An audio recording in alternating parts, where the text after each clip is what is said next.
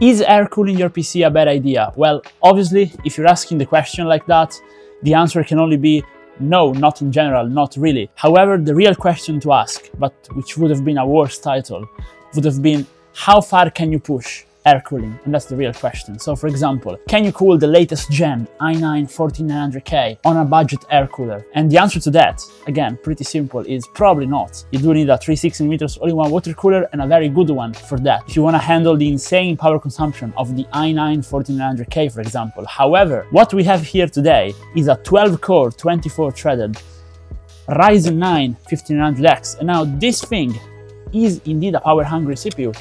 However, what we have here is the Cryorig CX6. And now this is supposed to be one of the top-of-the-line Cryorig coolers, and it's supposed to be able to handle this Ryzen 9 easily, even if your case doesn't have the best airflow. So what we have here is the MSI Gungear 110R. It's a very good-looking case, but it's a very badly cooled case, because you see just glass on the front, glass on the side, no outtake unless you add fans. So generally, when going with air cooling, you want a very high airflow case, which is something that doesn't really matter if you're going with water cooling. But towards the end of this video, we will actually discuss more when you should get one or the other. As of right now, I say we focus on this thing, taking a look at it and actually trying it and seeing what the temperatures are like. Now, this is in full copper base, and it's supposed to handle up to 260 watts of TDP, which is why, again, it should theoretically handle an i9-14900K as well, if you set it to respect the stock boost option, if it makes sense. But on this Ryzen, we want to see if it can handle it at full power. That's what we're interested in, without losing performance, since on this channel, we're all about tuning. Then obviously, yes, if you undervolt, like I show on the channel, the Ryzen, you can cool it with basically any cooler on the market, but that's not what we're after. So, what we have here, in general, it's basically a blend of used and new components. It is a build for someone who still uses laptop hard drives in a desktop PC. We are using this with an RTX 2070 Super to test if everything works fine with this cooler, okay? So I say we get unboxing and we get building. Massive box, empty box for a tiny CPU. But anyways, let's go ahead and install it.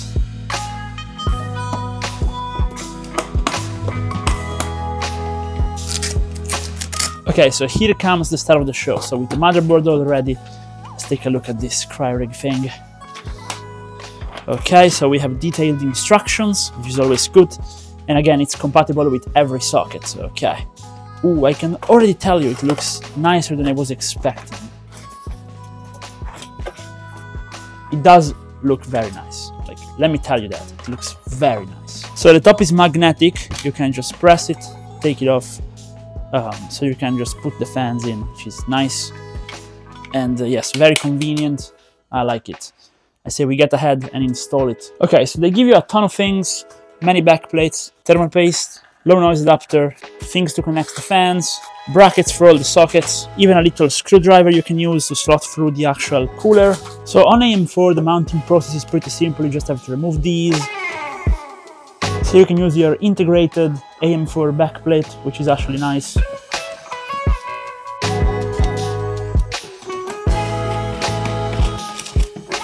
For the paste, they also give you a nice spatula, so that's pretty straightforward as well. You just spread it out. You don't really need to spread it out, to be honest, but you know, we can do it since they give us the spatula, but really, if you just apply it nicely, it will spread out on its own. If you want to spread it, just go in parallel lines. That's usually a good way to do it, and the edges will usually get covered on their own, so you don't have to really go crazy to get all the edges covered if you don't want to. But you know, if you want to be extra precise, you can just do it as I'm doing it. And it's now fully covered, which is nice. Okay, so now we can actually go ahead and mount our nice cooler. So step one is you remove this, which is the top end, and then of course you want the Cryorig logo on the bottom. So you then peel off the sticker if you don't want to have temperature issues, and you just align it on the screws which are there, just like that. And then you use this to tighten it, going in from the top.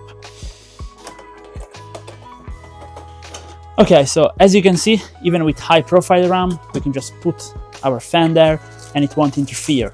To lock it, we use those wire brackets, which are, well, I don't know if you've ever seen one, but if you have never seen one, they basically, you hook them on the front of your fan, and then you just put it here on the side, and you stretch it until you lock it on the cooler, just like that. Now, this being a dual tower, you also have to slot one fan basically inside the cooler, and you do so just like this.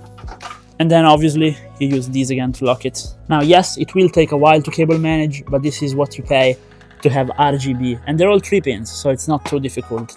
So I say I just close everything up, put everything into the case with the cooler, etc., and then we come back with the build finished. And here we are with the build fully finished. Now, outright, I will address the aesthetic thing, because a lot of people say all-in-ones just overall look better. And now, sure, that is subjective, but of course those LED screens that we've seen on all-in-ones made them unique. But I do think that a PC like this one also looks kind of nice.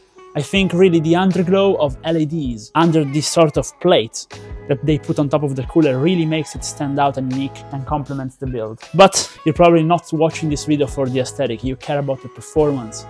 So, first of all, I will give you some results that I tested. Now, this build right here is actually giving me some issues, but this is unrelated from the cooler, which is absolutely amazing. But this motherboard, I think it might actually be slightly faulty. So unfortunately, you will have to just take my words for the testing. So if you see it do weird things in the background, just okay, ignore it. But here we are with the full results for you guys, okay? So we have tested this Ryzen 9 5900X under full load, under Prem 95 small FFT in full AVX workload, and even there, we did not reach the 80 degrees throttle point.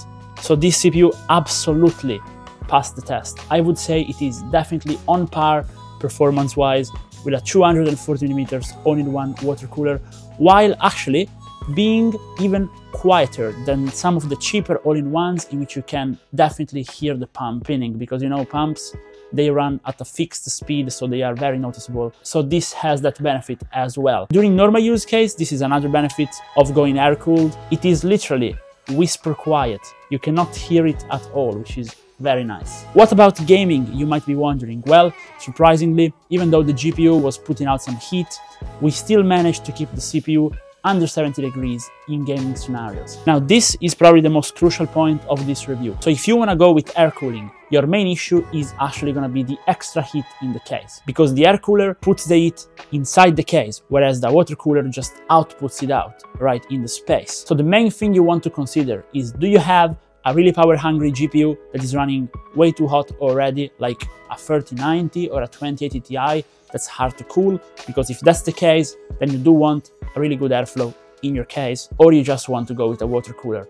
But if you have a low power card, like in this case we have an RTX 2070, or if you have like a 3060, a 4060, even a 4070, I would say anything up until a 4070 Ti would be nice.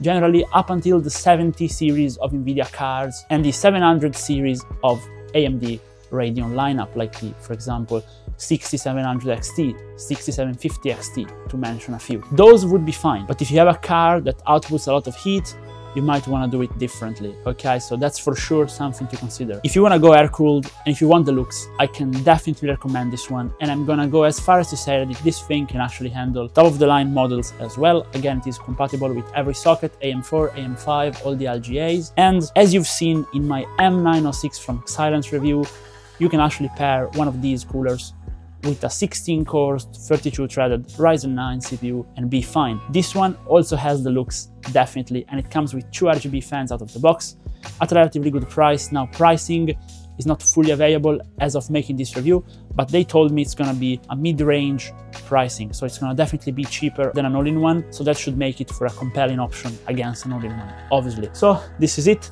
Consider dropping a like and subscribing to the channel for more. I do builds, overclocking, undervolting tutorials, and I hope to see you in the next one as well. Goodbye.